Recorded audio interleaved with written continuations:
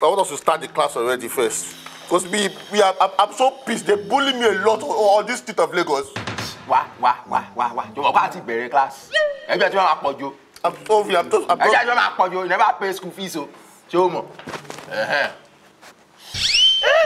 Seat 101. Ready. You have all like family do you Yahweh. I'm asthmatic. Asthmatic. I'm sorry. I'm going You didn't get it for tated now. I'm sorry now. Damn. Rule number 1, about smart. Rule number 1. Oh yeah, what's smart? You have to be smart. Because I like English. This is what you're speaking about. I don't understand it. You have to be smart. You have to be smart. Oh yeah. Your eyes should look into the 4 corners of the angle perimeter. Sorry, me my corner. Four corners. You should look angle of the 4 corner perimeter. Angle perimeter. Oh yeah. To go straight by. Come on, my next move. Don't do my next move. Tani. Oh, Tani. You don't know why. See this chip. I mean, what they do? If I look, what can't you look? If I look, what can't you look? Why, Yakob and Jenny, if you know they sharp for what Jebabalaya? Tell me here. Because the way I said, look, now I say, no look, if not gone, you won't go by letting you 18. Tell me to look again. If I look, tell me to look again. Really? I'm not going to look. I've let my lesson down. I'm not going to look. You do worry. You do well. I'm not going to look. I'm not going to look. I'm not going to look. I'm not going to. God bless Africa. You never see it. Tell the star. Rule number 2. Go back street low. Hey! Erekere! Come here. What did they do? Why they tiptoe? Why they hide from me? Sorry, Mini. Transparency. Show Kilo share. No, I don't do anything. Let me go. Let it go. Talk about beard, I will move. Kilele. One for your farm minister. Bẹ́ẹ̀ daddy mi babaláwo ni wọ́n. So wọ́n gbé ran mi second lọ gbé fáwọn aláwo. Okay, wọ́n kò lọ gbé fáwọn aláwo. Wọ́n fẹ́ ṣe tutu. Ẹ jẹ́ kí tètè mọ lọ́wọ́ mọ do. Ó dà kó ya we, ó dà kó fẹ́ kó fi ṣe tutu. Tó fẹ́ ṣe, ó dà kó ṣe. Tó bá beard, I will move step kan. Gbàgbé kan tó wà lọ́wọ́ ẹ̀. Gbàgbé kan tó wà lọ́wọ́ ẹ̀. Mi lè gbé. Wèrè. Now what you want to come now? Wá ṣó ṣe. Tí bá gbá etí ó máa yàgbẹ́ yín. Bá gbẹ́jọ́. Ọpọ́n fa leleyi. Daga babu, open now. This thing does not look like a power. It look like bicycle. Check here. Ilé ìgbádùn àní kò sí kíni ó look like bicycle. Kí ló tún kù tó wà lọ́wọ́ ẹ̀? Kò sí nǹkan lọ́wọ́ mi. Laptop. Ọpọ́n fa leleyi. Ṣé ẹ rí pé ọpọ́n ní apple ni? Ó lápù. Wọ́n máa worry. Ìyá tó máa jẹ lẹ́nu wá jẹ mango mọ́. Máa ń gbé dání. Wetin dey hard again? Ẹ má pariwo, ẹ má pariwo. Kí ló wà rẹ̀? Holy Mary ni daddy mi ní sáwó mi sì fẹ́ sáwó ló jẹ́ kí mi mú Holy Mary mímọ́. Olówó tó wá jí Holy Mary tí wọ́n ń bọ. Bẹ́ẹ̀ ẹ má pariwo ẹjọ́. Ìgbà wo ni Jésù jíǹde ṣé wọ́n pé Jésù máa bínú tó bá rí kó jí màmá o. I know what I'm saying. This is not the matter with you. Ṣé wèrè lélẹ̀ ló tún sọ ìbò ó ṣí èrè ni? Ready. Sorry. Ó yá máa lọ. Ẹ má jẹ́ kí n lọ ẹjọ́. Kí ló bẹ́ẹ̀ ká ṣe fún ẹ báyìí? Sẹ́yìn pé yín jọ ẹ̀yin ẹgbére kẹ́jẹ́ kí mi máa gbére system yẹn lọ. You're a mad person. You're very mad. Wá ṣó ṣí èrè. Don't listen to me. Before I open my eyes, ó yá come out for here. 1, 2. Run. Get lost. Ọmọ àlè. Are you mad? Aṣọ bíi báàgì rice. Sorry. You are correcting him not to steal, but you are stealing from him. What kind of person are you? Ṣé ìwọ gbádùn? You sure say you won't last for this street? I don't like all these streets thing, no. This is just street man do streets. I'm sorry. You want to be a street? You want to lọ private school? So ya wèrè ni. I'm learned. Òyìnbó ló máa sọ street ni. I'm learned. Why mo ráyè o? Wait, about to. Hey, talk about. Papa, see that guy. What happened to you? Ma worry, what shall tell him? Hey, man, so anything. Anything I do, just oh yeah. Better, Exodus. Leviticus. Leviticus is busy bao. If after Leviticus is the Leviticus. Nebuchadnezzar. I got the cut it down. That's the Exodus. Leave it down. Cut it down. You're pulling me too much. You're pulling me too much.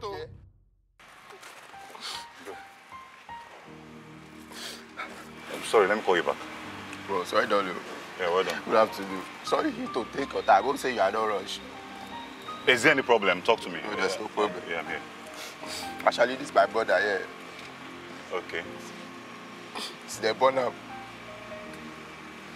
Why are you crying? Why are you crying? What's the problem? Can you talk to me? What's the problem? How can I be of help? Is there any? I don't know how to go this story.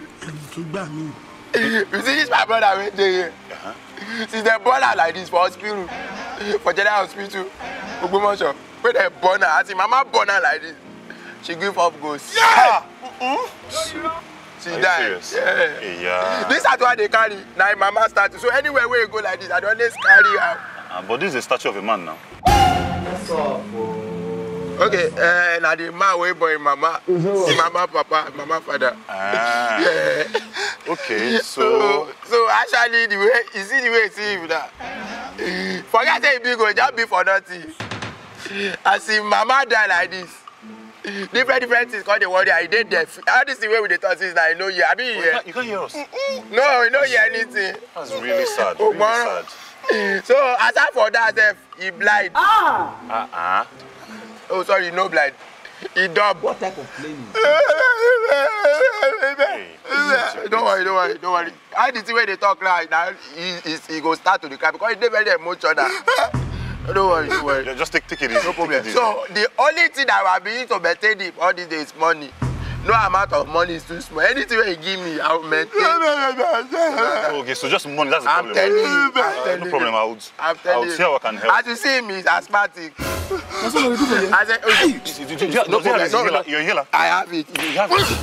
It's not a healer, it's push and start. I want to see you. Okay, that's good. Hey, I'll give you, even if it's 100,000, you can use fix something. Yeah? No problem. Let me get it. Hey, whatever that. While I'm a selling. Did you just say Brother Bernard? No, it's only Brother Bernard know how to say. In our deaf and dumb schools, only Brother Bernard they taught me how to say. It's only Brother Bernard you know how to say. Let me explain. What happened is because those is deaf and dumb. I take him to school. So in the school that in the school of deaf and dumb, he's the head boy. Okay, he's the only one he learns how to talk in the school. He's the only one that can talk. I know how to say. It's only Brother Bernard you can say now. That's what I'm saying. No, you are saying too much. Bless him like the Chris, Abi. Very well. Bless him something like the man, Abi. Forget that one. Women are just try the day positive. We like positive energy. Oh yeah. As today like this, give us money we want give you. Say we want 1,100. Let me to talk. Bless you the Chris. I even part the shashment to Barisha. You're sincerely. Oh Shama. Hey. Wow. I fuck with my giant. Oh yeah, we know they play. Hello. We know they play. Not out in price. So something like the Chris. Not mad. What's the cause Abi? Not the Chris. You don't see plenty parties. Because I follow they speak English. My word, you got my party with them. Hey, for the street. For street. Streets where we live on now. Now come here, they join here for me. I'm telling you the one. He's the one. He's the one, Abi. I'm just going to design your face. I have to confess. I'm not deaf and dumb. I can talk. I confess to you. Okay, my bad. I take responsibility. Now me cause all this thing. You don't need to be anger. You don't need just drop it. No, let me act. Don't forget. No, let me act. Sorry. Oh yeah, bring everything on a hold. Bring what? Everything on a hold. Everything. Bring everything on a hold, Joy. No see your mates. No see your mates. Go obtain. Not me. Not me. Go over here. I said move. Baby for street. Now come here. They open eye for me. Yeah. So be this one. Go collect. Good afternoon, gentlemen. Yeah. Good afternoon. We are from the police. You're under arrest. Under arrest for what now? From where to where? When you get to our station, you will know what's up. Yes, arrest him. He's a thief. You're a thief. Yes, I better say. Hey, Babu. He took my laptop. He stole it from us just now. He's a thief. Yeah. It's my personal laptop. Gentlemen, we are very sorry. Don't beg him. We are very sorry. We are very Where sorry. would they go? Why does? Only that's it. Are you sure this property belongs to you? One light to light my own. You they use your He just took it better for me. This is a stolen laptop that we've been tracking. Exactly. Yes, we've been tracking it. So when you get to the station, you explain yourself. Oh, let me even say the truth now. See, this laptop is actually for my boss. Ogami.